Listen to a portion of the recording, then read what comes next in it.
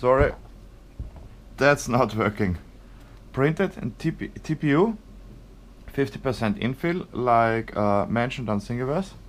I'll show you. I wrap it around the motor, like so. Oh, this is this finger contact thing, like so. And you see, motor is slipping. I squeeze it as hard as I can, and the motor is still slipping. I think this tip in front has to be very, very close.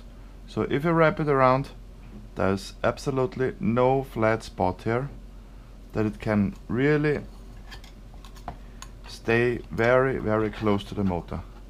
This, as I squeeze it as hard as I can, is not working. You see, motor slipping. Sorry, it's a really nice idea, but it's not 100% epic.